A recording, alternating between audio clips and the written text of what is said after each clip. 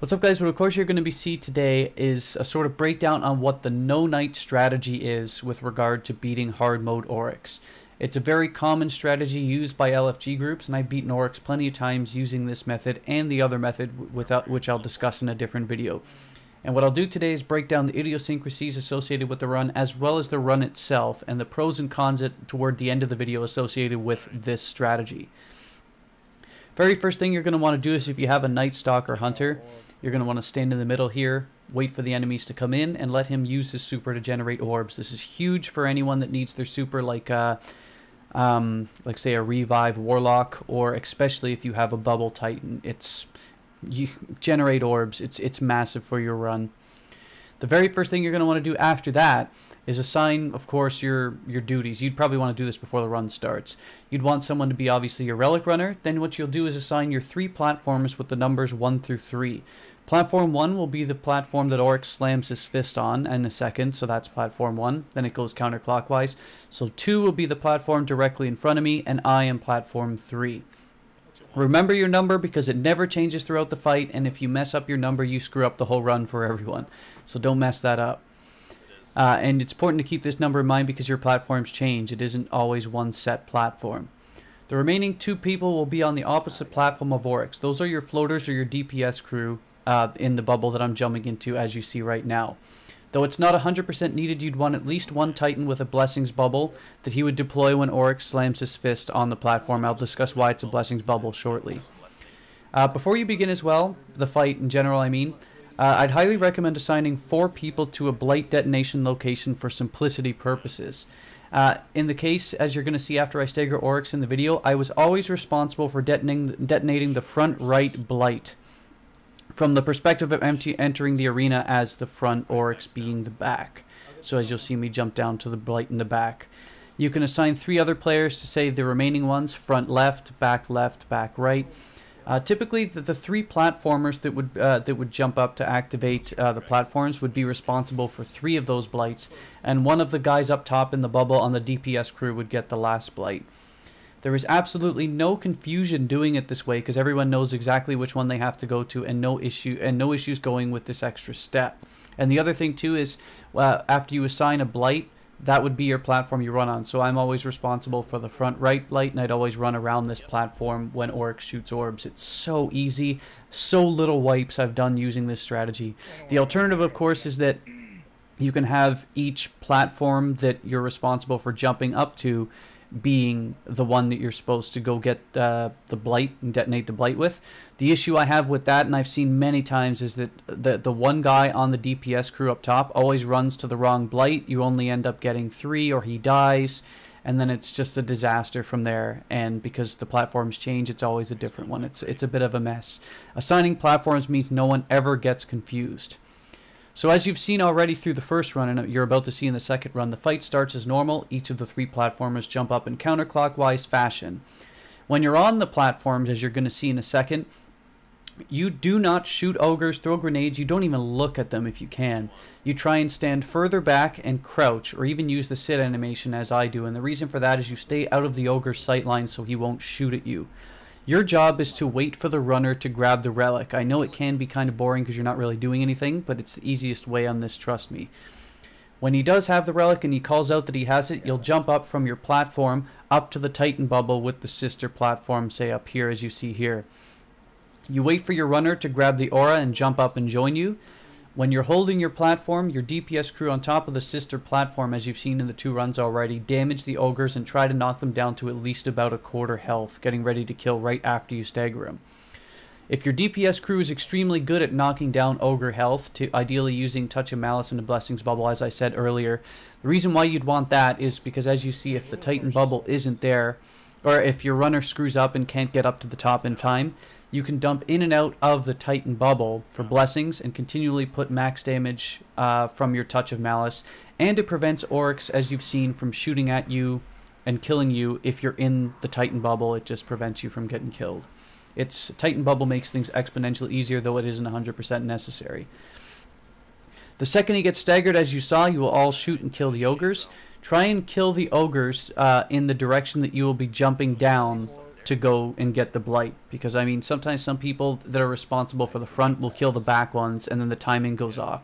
So in the back right, try to kill the ogre you're responsible for, is what I'm basically saying. When you kill them, call out back ogres down and front ogres down. You could take a few seconds here to clear ads if you wish, and the reason for all this is sometimes back ogres might have more health than say front ogres. So if the the front ogres die first, the timing between going down and jumping to go get your blight might be off between both sides, say front and back, which means the front crew would have a much more difficult go of it trying to detonate the blights and get back before they explode. So when, say, back ogres down, front ogres down, the second you hear front ogres down, everybody go gets their blights. You have some time. The relic holder then, right as the ogres die, will jump down from the sister platform into the middle and shoot Oryx to keep his chest open. When detonated, run back to the middle, wait for detonation, repeat the cycle. You will repeat the strategy 4 times total if you detonate all 4 bombs each time, for a total of 16 to kill Oryx. Otherwise, if you mess up a blight or someone screws up and dies or something in the process, you'll need a 5th run to get it done. Like I said, in the previous 2 runs, unless you get him below half, you'll have to run around your platforms while Oryx dodges bombs at you, but pick the same platform in the same area that you were responsible for killing the ogres. So I was back right, I'd always get the back right platform. After you knock him below half, or 2 successful 4 blight detonated stages, you will go to the shade. As you just saw, I killed the shade, and you'll see it one more time. After killing the shade, you repeat the strategy as usual. That's why the bubble's important, as Oryx just shot at the bubble. Now, this seems like a complicated strategy, and almost certainly if it's a new crew doing this strategy, you're going to have tons of wipes until everyone figures out the exact timing and idiosyncrasies of the run. It's just going to happen. You have to accept it. Just be patient. There are some inherent huge pros to this strategy I'm going to discuss, though, as opposed to the regular strat, which is in a separate video I'll discuss.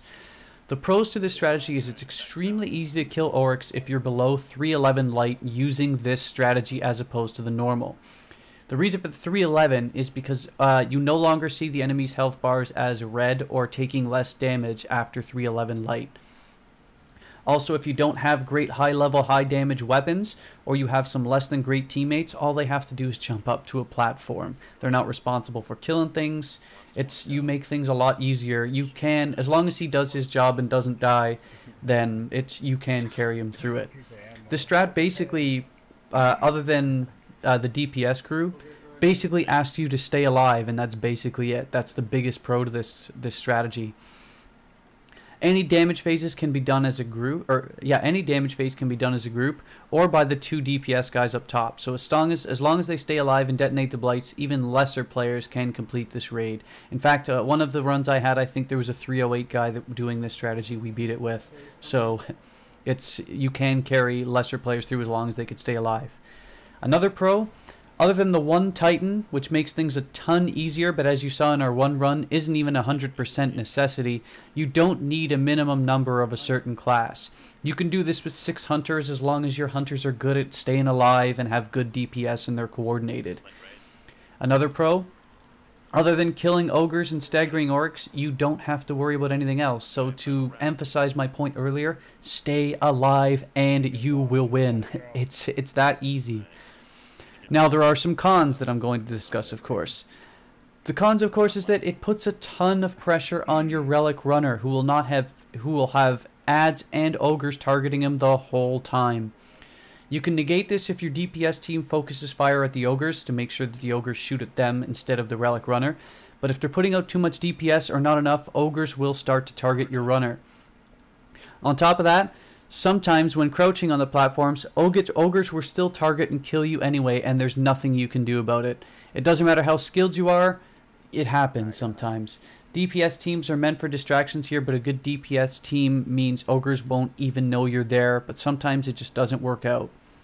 Sometimes knights will, again, be in blights as you arrive, or will have taken one out if your team doesn't kill ogres quickly or in sequence correctly.